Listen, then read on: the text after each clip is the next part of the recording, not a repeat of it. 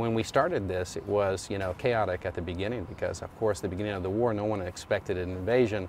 But we were ready. We were ready to provide our services. But I think that what is the overall situation is that as the war continues to go on, the needs are going to become more and more, even on the medical front. And that means qualified medical personnel, equipment, and things are wearing out. This ambulance, for example, it has over 100,000 kilometers on it.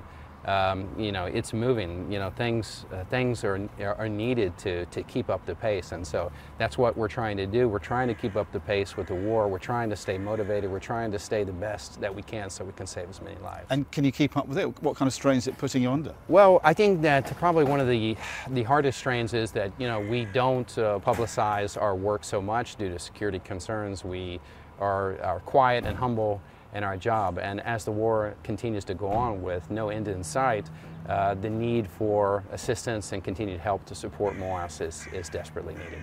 Yeah, and we've been up on the front line, well, near the front line, one of the stabilization centres where the soldiers are coming in from the front line. And what's clear there, what the doctor's saying, is that as the Russians retreat, they're leaving a lot of mines, and the war's getting more dangerous in that sense. So different kinds of injuries.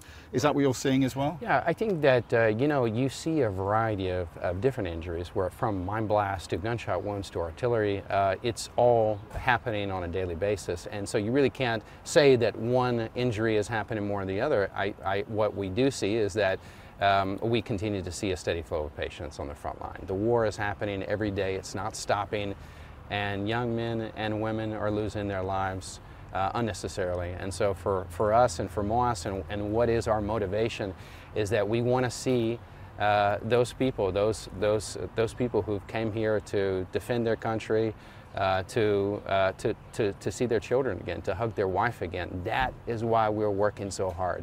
And this is why we're so proud of our numbers of having never lost a patient to date. Right, so you're bringing the soldiers in from near the front line to these hospitals here. Right. You've not lost a single life so far. Right. Do you think there's the support for the Ukrainians is there a kind of sense of fatigue? Do you think will that affect your funding a year and a half in? Well, I think that most people understand that the most critical element of this is that Ukrainian men and women that are on the front line that are defending their country is the most critical element. And I think that the most important thing that we can do for them is to help them in their most critical time of need. And as much help and as much medical care that we can give them, we're going to give them a second chance. We're going to give this country a post-war economy, because we have people alive that have fought this war that want to build the country. So it's not just about saving a life, it's giving that opportunity for them to build their country again.